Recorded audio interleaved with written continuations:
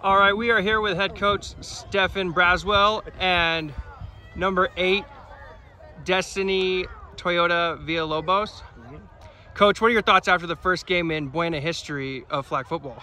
I'm very proud of all these ladies' hard work. Every single one of these players that we have on this team have put in so much hard work, and it shows with our 24-6 victory.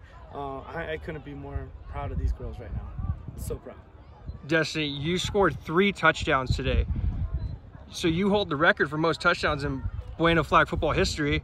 And you not only did you score on offense, you had a kick return to start the second half and a punt return late in the fourth quarter. How did it feel to score in your first game? It felt good, especially because it's my first high school game too. The first high school game for any sport.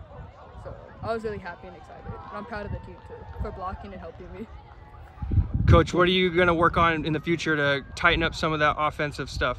We're going to keep working, keep grinding. We're going to keep, doing the routes, 150 times. If we can keep doing that, keep completing it, we'll get all these girls, the ball and looking to score, and, we become a complete team. Deztany, what are your thoughts on the overall of the game?